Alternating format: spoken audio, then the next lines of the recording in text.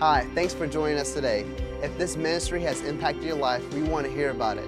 You can send us your story at amen@vineyardchurch.com. Also, we would love if you were partnered with us financially. You can go to vineyardchurch.com and click the Give online or text your donation amount to 757-230-2110. Now here's this week's message.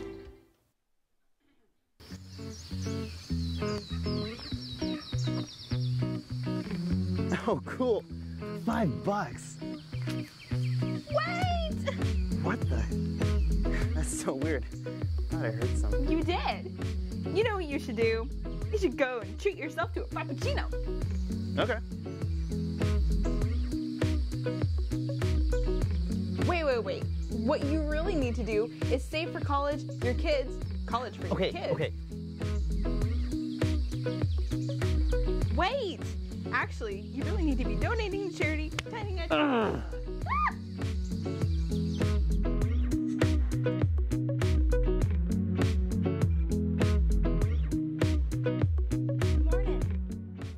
I am so glad to see you guys on this brisk, fall morning. I was freezing to death coming in. I thought, I dressed inappropriate.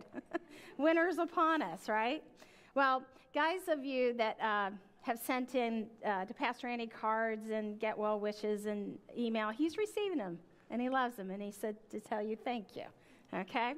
Now, today, we are celebrating, this weekend, we're celebrating Veterans Day, right? It's the day that we celebrate the men and women who serve our country. And so in the spirit of that, I would ask that if you are currently serving or you have served, would you stand up so our congregation can appreciate you? Yeah, just stand up. Give them a welcome. Yeah. Thank you, guys. All right, you can have a seat. All right. What they do means so much to us. And so we can thank them like we did this morning, but I'm going to encourage all of you guys. We all know military people because of where we live at, right? The Hampton Roads area is chock full of the military. So I would encourage you to go one step further to actually show appreciation if they're your neighbors or you run into them, to actually not only extend your hand and thank them personally, but look to do some kind of kind deed. And it doesn't have to be just today. We can take the next couple weeks and do that. Just let them know that we are there for them, and then incorporate them into your prayer, okay? Very important. We want to appreciate our military. All right. Well, we are in a series called Money Talks, and today I want to show you how to answer money when it says, free me. I want you to free me. So what are we talking about there? We're talking about the whole issue of debt. Okay? And so I'm going to talk about that today. But in preparing for my message today, I couldn't help but think about the recent elections that have just taken place, right? And here you go. As a backdrop, I know there are a lot of issues, but as I see it, one of the major issues and things that were going on, a backdrop, was this whole idea of money and money talking to people. And I think people were responding back to money issues in their own lives, however they voted. And so you see this money, it talks all the time. And so we want to be in front of getting those answers and talking back to it, not letting it control us, but us controlling it. Now, how do I think that money is the backdrop? Well, things like when I hear about the importance of finding jobs or having jobs, getting paid more in jobs, right? Or about health care, having health care, can I afford it? Can I, have it where I need it and stuff like that, or am I going to lose it? Those kinds of concepts, or rebuilding the infrastructure, is all this backdrop of money. And even the debt being $20 trillion was a backdrop. And I really do think that it played a major role in our election that we just saw. So today, when we are continuing in our series, Money Talks, listen, guys, it is talking. And again, you want to be proactive to handle your finances and your money and those angst that come upon you in a way that is honoring to the Scripture and who you are as a Christ follower, okay? So very important. And before I jump in, I just want to make one other comment. I've had a lot of time sitting, because of Pastor Andy, where he's at, sitting with him and talking with him and, just being with him, comforting him. Well, we have watched an enormous amount of television, right? And I have seen our country in so much pain And that bothers me. And I'm not going to stand up here or justify it or condemn it. I think the media is doing a pretty good job of that by itself. But I want to say this to my spiritual family, and that's each and every one of you. We are not without weapons. God says that the weapon that we have is the Word of God. It's the ability to go before Him and to talk to Him. And so I want to encourage you to do that, to pick up the Word of God, to start to read it and to talk with Him in each and every day. And we are told to trust the Lord with all of our heart, right? And to lean not on our understanding, but to seek after His ways and what He wants. And in that, and in doing that, that we will know the directions that we're supposed to take and the things we're supposed to do. And we can be that light on a hill that shines out for everybody, that we are a different breed of people, that we serve not a political movement, but a God.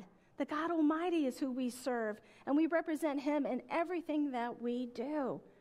These are stressful times, and the only true peace that there is to be had is in a relationship with Jesus Christ, to run to Him. And so that's what I'm going to say today before I even get into money talks, because I really feel like our country is at a place of such turmoil, and I think it's incumbent upon us who know the truth to lift it up. So let's just take a few moments. I want you to bow your heads, and I'm going to pray for the message and also pray for our country, okay? So right where you're at, just bow your heads. Holy Spirit, I ask that you come and that you'd fill this room up.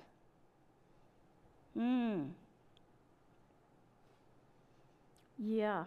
So I bind that spirit that would cause division and angst and anger in this room. Father God, you say that in unity we can do all things, Father. In unity with whom you say? In unity with the Father God. He's got it all under control. He's walking. It doesn't matter what the world is doing. He says He's got another plan. And you are His ambassadors.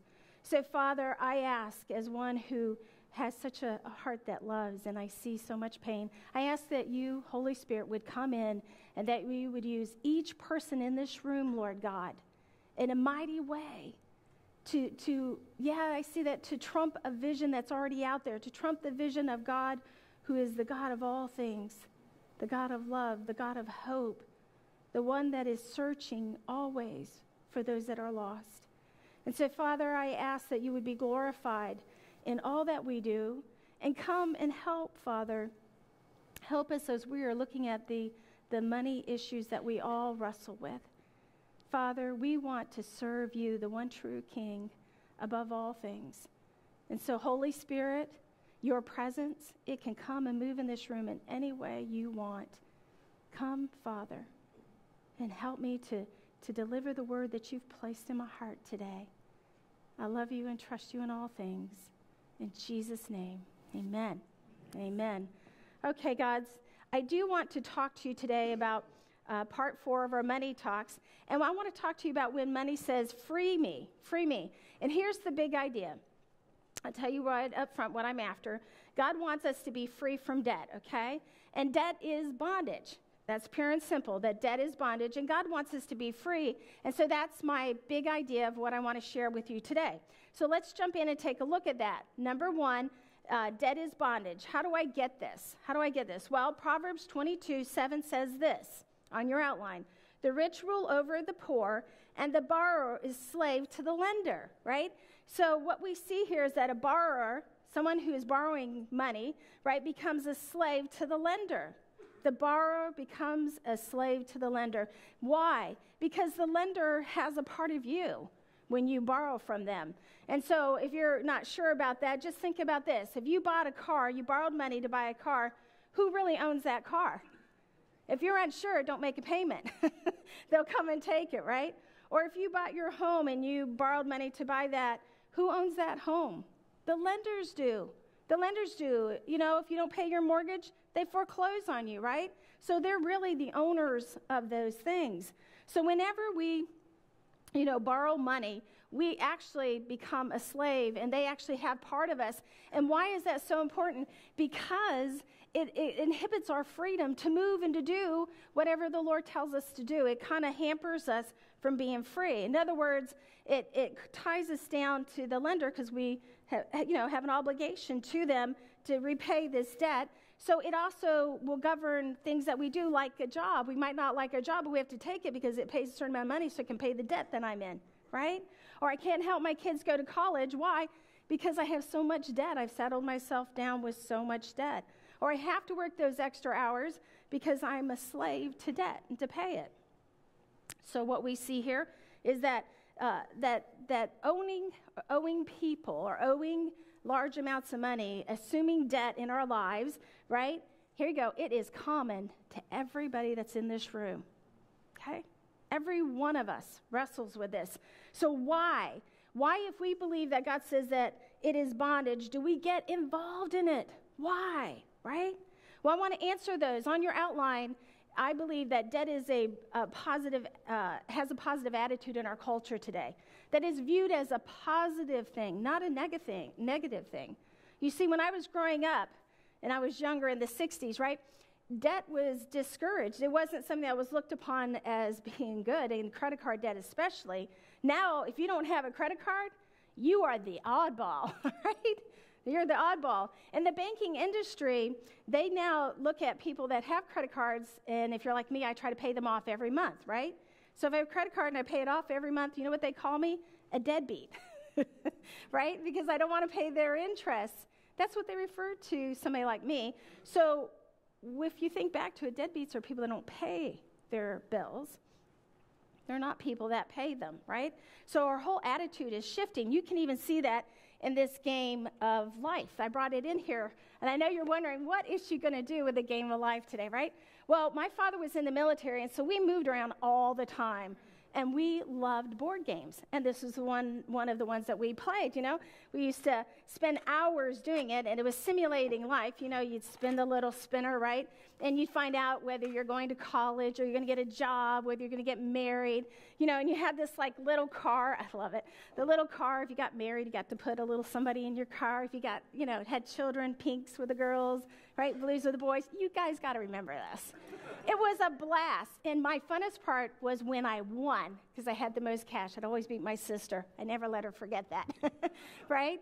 And so I just enjoyed that game immensely. Well, to my chagrin, about in 2007, they redid their game, right? The game of life now has changed, and what we have is the game of life with twists and turns. And here it is here. I had one of my staff members get it for me. And all. Now, what's so unique about this one? There's no more cash. We purchase things now on credit cards. And we play the same game with the same parts, but all the transaction is done through credit card exchange. Guys, we're teaching our children now, our grade school children, that debt is a fun and acceptable thing. Do you see that? You know, the banking industry that is credit card crazy is not just going after our young adults, right, and our youth for giving them applications for credit cards, but no, they're now going after grade school kids. I want to stand up and say, whoa, stop. Let's think about this. You see, debt is a product, and it's a commodity, and it's being sold to us, and we are buying it lock, stock, and barrel. And I want to call the whistle and I say, wait a minute, let's think about this. You guys are intelligent people, and I want you to think about what's happening here. You know, I read a statistic that in 2014, MasterCard, Visa, American Express, and Discovery, they spent $7 billion advertising to you. $7 billion, right?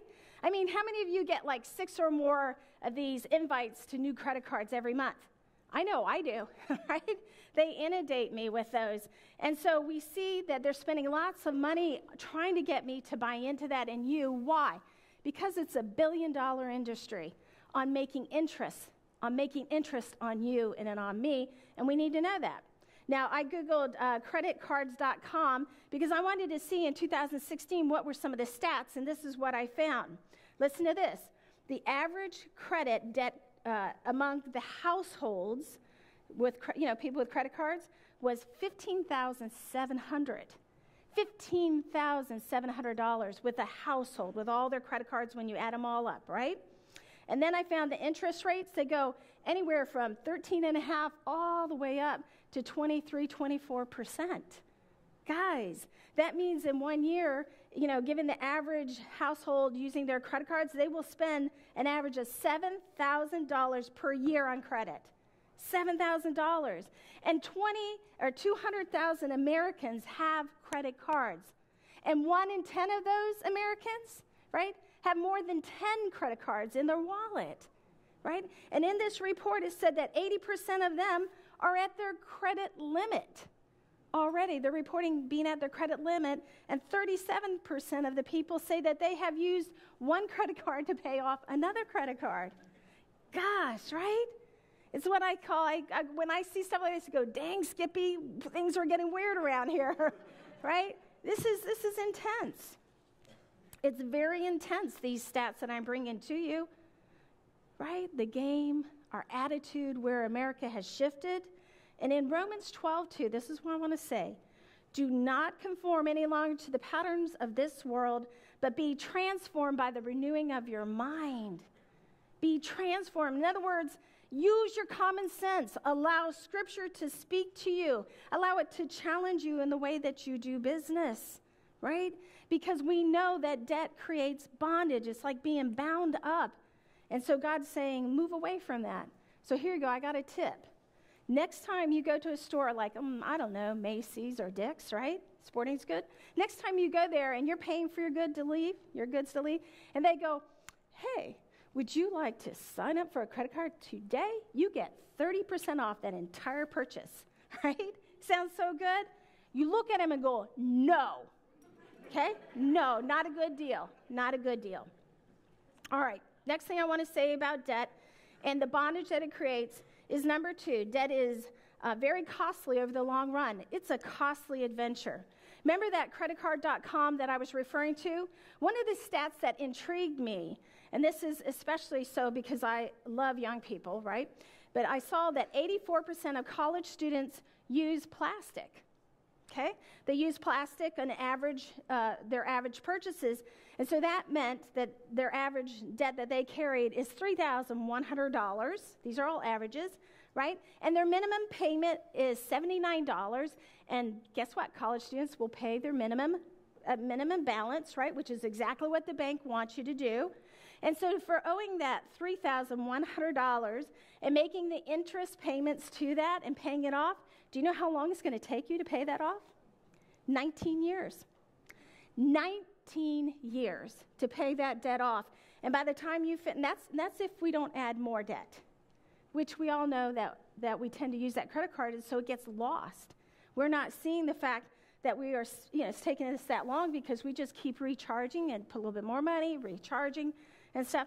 But if we were to take that amount of money, guys, listen, in 19 years of paying that off, if you did no other charging, you're going to pay $4,183 in interest. Holy cow. Really? I can't make this stuff up. And it's not just young people. It's all of us. We get sucked up into this vortex and this lie that says that acquiring debt, especially on credit card, is this easy, great thing to do, right? And we need to be able to say, no, that's not a good deal. I'm not going to do that. You see, in the long run, it costs us a lot of money for this indebtedness I'm talking about. And here you go. It's not just the fact that you're paying for an item and you're paying a lot more for that item than you think because the interest, but that compounding interest that works against you on a credit card, if you didn't make that purchase and you took that money and you put it in savings, then the compound interest would begin to work for you. You'd be on the positive side, not on the negative. So I see credit card debt as being a double whammy. We get hit by paying the interest rates, right?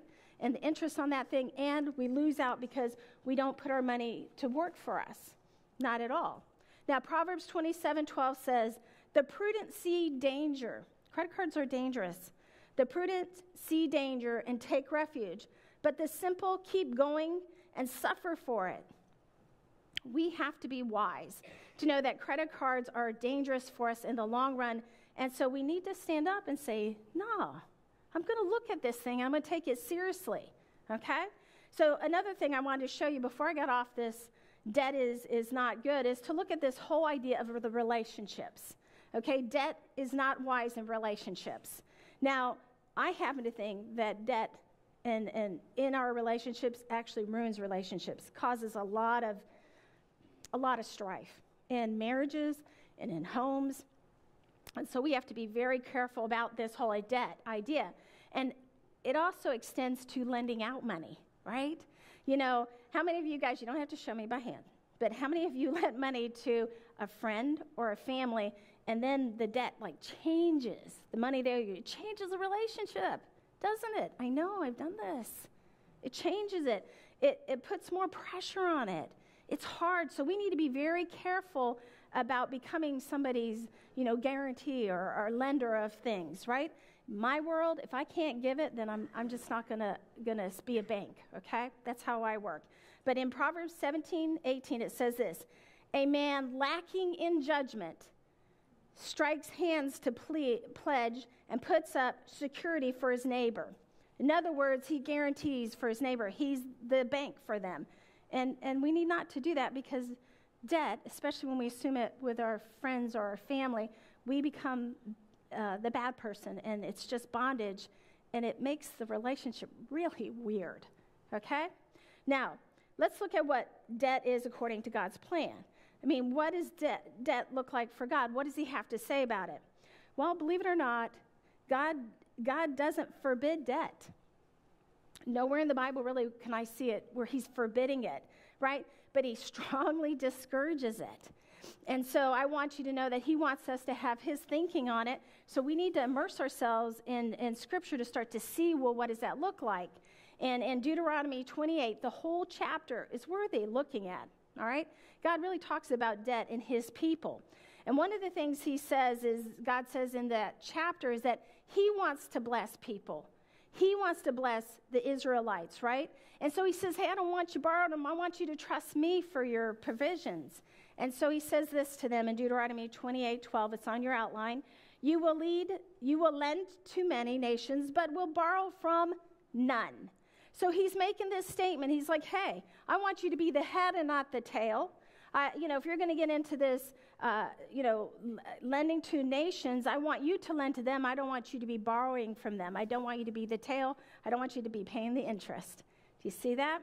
Now, God was so much impassioned about debt and the devastation and the bondage it created. He even made a clause for his people here. And we see that in Deuteronomy 15:1. It says, at the end of every 7 years, you must cancel debt. Every 7 years, you must cancel debt. So what God is saying is, I hate debt so much because I see that it creates bondage, that for the family that I have put together here, I want you to let your people out every 7 years, right? Why? Because he didn't want to have generations of poverty, right? So he had a way to circumvent that by saying every 7 years, you're going to release those people. You're going to wipe their debt clean. God is very impassioned for his people. And he wants you to know that, again, that you are to be the head and not the tail. And you're to take care of each other. This whole concept of taking care of the people of God, which is you guys, we are so impassioned for that. That's why we bring you those classes like Dave Ramsey, the financial peace that's in January that you heard on the announcements. We bring that to you not because we're like making money or anything. We bring that to you because we know and we are impassioned that God's people should not be in debt. And that's one of those good programs that can help you. And so again, I'm pushing on the gas here that although God allows, for us to get into debt, that's not his best plan for us. And so we need to shy away from that. But also, when debt does occur, and it does occur, I would venture to say most of you in here are in some kind of a debt, right? This is what he has to say about it in Psalm 27:21. The wicked borrow and do not repay, but the righteous give generously. And so what we see here is that God is saying to us, if you are borrowing money, you need to repay it. You need to repay it, and not to do that is actually wicked. It's the opposite of righteousness, right? That we need to pay, when we borrow money, we need to pay it back. We need to give it back. And so that's not meant to condemn you, but that's meant to tell you that that is God's plan for us, for his children, is that if we borrow money, that we pay it back. Now, just like I said, every 7 years the debt was canceled, right? Our government has taken that idea, and in its plan is why they have, the different things that they have for like bankruptcy and stuff like that. But what's happening is people are taking advantage of that. They're getting off track. It makes good business sense. No. The plain truth of the matter is that God says you borrow the money, you give it back. That's his idea, okay? But he does have these provisions. So if you're one that had to walk that, there's no condemnation there. I get it. But we want to know what God's standard is here. So Sharon, is there any legitimate debt that we can incur at all? I searched the Bible, and this is the only one I found. It was in Romans 13:8. Let no debt remain outstanding, which is what I've been saying, except the continuous debt to love one another, for whoever loves others has fulfilled the law. Okay? So what we're seeing here is the only debt that God wants us to have is the debt to love each other. We owe that. We are indebted to others to love them. Why? If they're a pain in the butt especially, why are we indebted to love them, right? Because our great God has loved us with an unmatchable love, and we will forever be in debt to him. Do you see that? And so we need to love other people because of that. So you're going, okay, I get it. I yield. I hear that. But I'm in debt. How am I going to get out? And you don't know the level of my debt. Well, this last part speaks to you. Debt requires strategy to break through. Debt requires strategies to break free of it. Okay? You got to get a strategy. You don't have to be a rocket scientist here, guys, but you do have to have a strategy. You got to make the effort to make this strategy work for you. And I put on your outline 3 things I think will help you, right? 3 things that will help you to get this thing going. The first one, very common sense. I always start out with common sense. Stop using credit, right? Very simple. Stop using credit. I mean, stop using it to buy things. Start to use an envelope of cash or something. Think through your purchases, right? And so you need to have self-control in your spending. And if you don't, I would say that you probably need to take your credit card and do plastic surgery. You need to cut it up, right? Get rid of it. You don't want that. And one of the things I think, this is how it works. One of the things in our culture, I think, that is an overfunded item for Americans is this whole idea of the automobile, the car, right? The car. We spend so much stinking money on our car because our cars are no longer just for transportation. They now are somehow become a personal statement of who I am, right?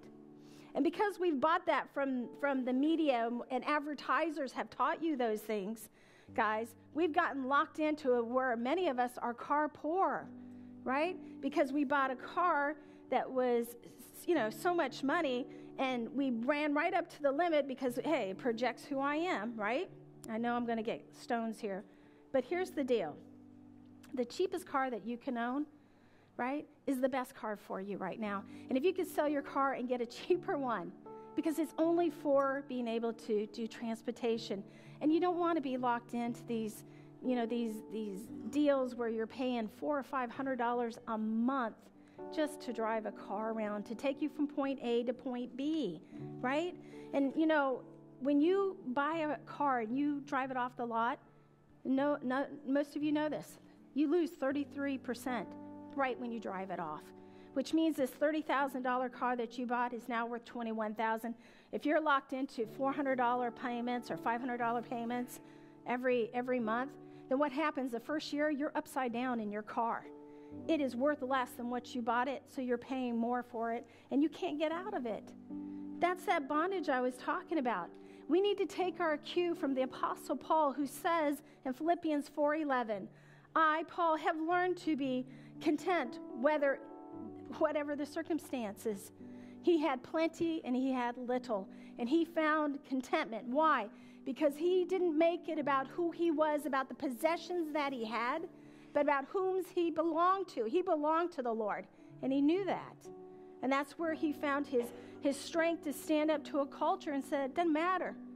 You can take it all away from me and you can give it all to me. It doesn't matter.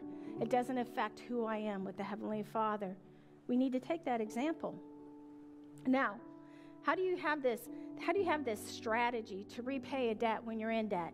Well, Proverbs 21:5 says, the plans, and I want you to circle that word plans, of the diligent lead to profit as surely as haste leads to poverty.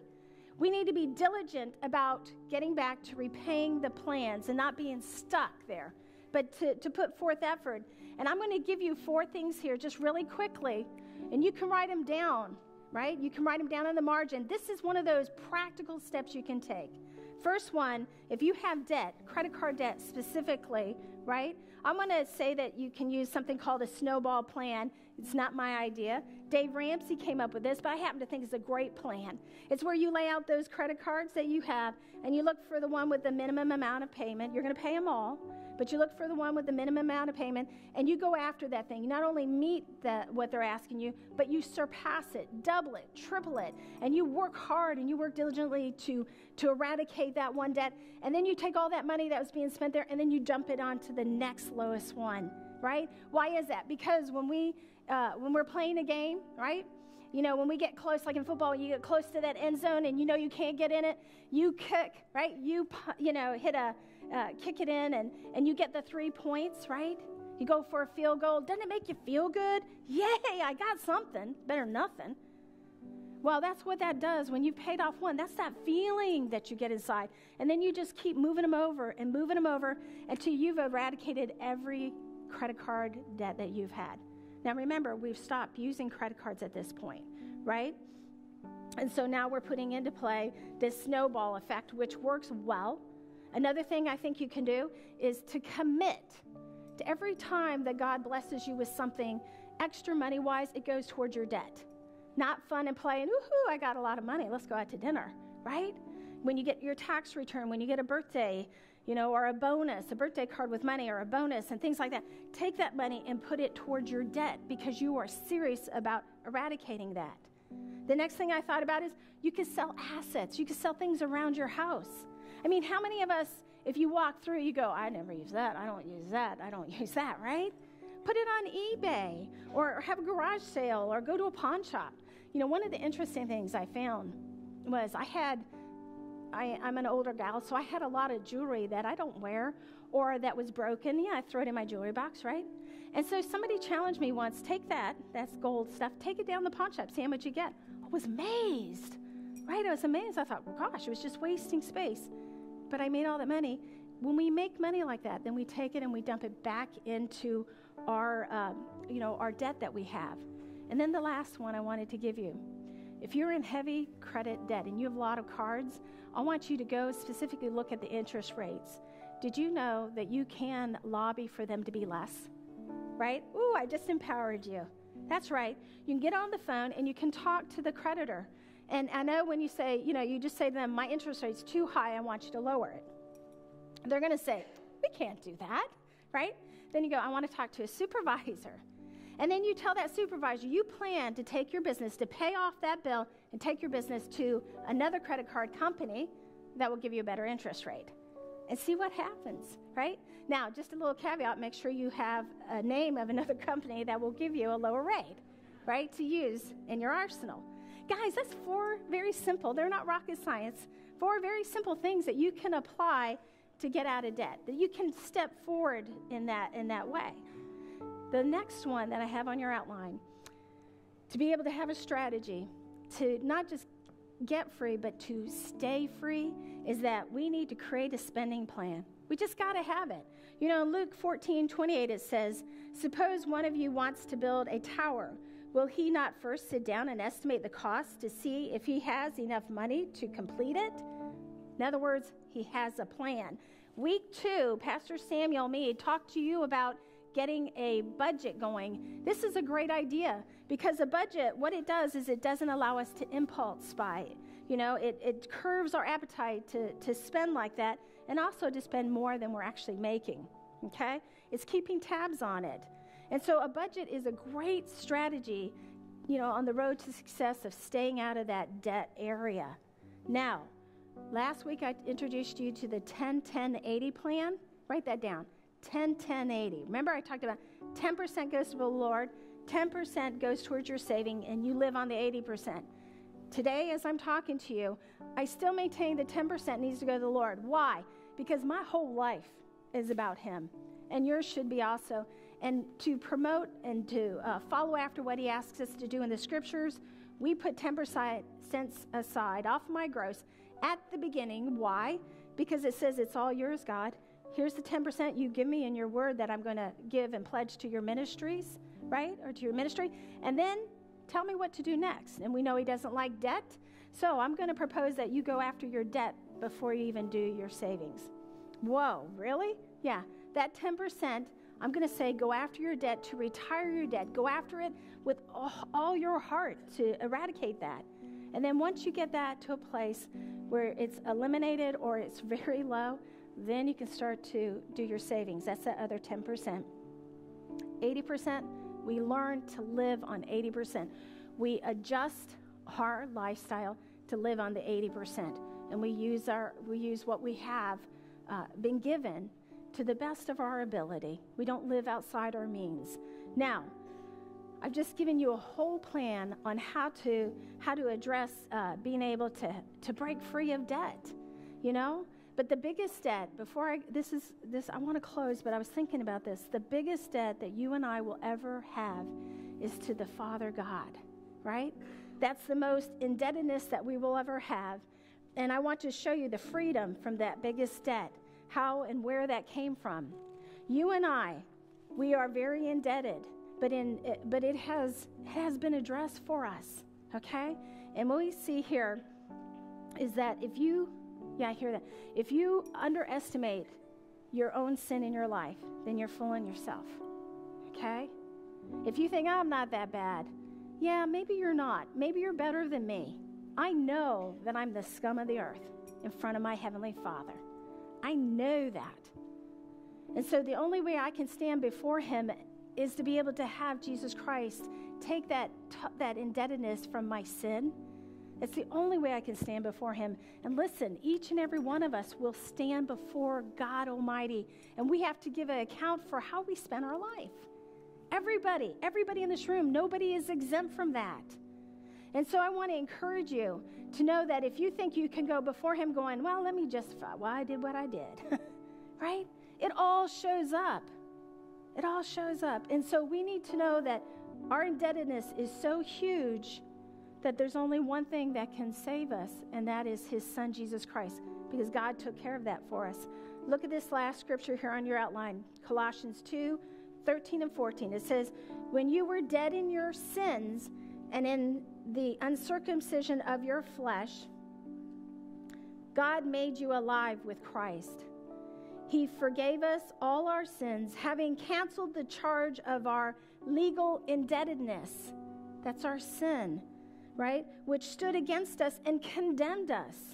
He has taken it away and nailed it on the cross.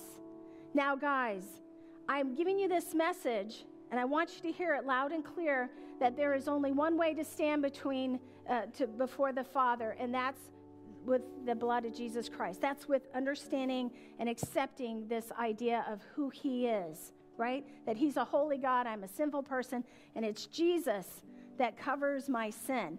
And so I'm telling you this because I want you to pass the test when you stand before him. You do not want him to see you. You want him to see you through his son, Jesus, right?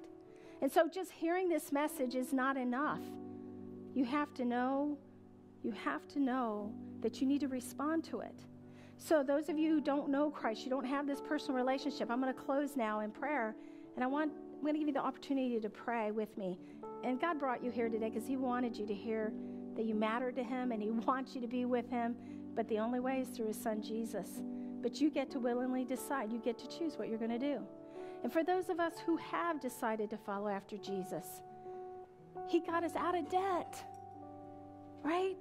Why would we commit ourselves back into debt, into a different kind of debt, but it's debt none of the same?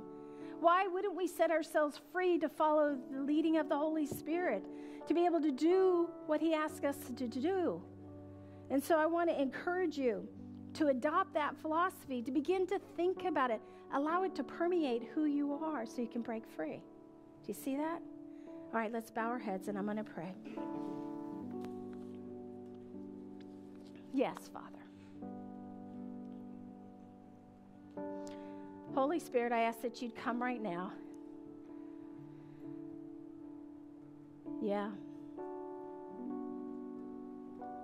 Father, would you do what nobody else could do? Would you come and would you reveal your truth? You say to have ears to hear what the Spirit is saying.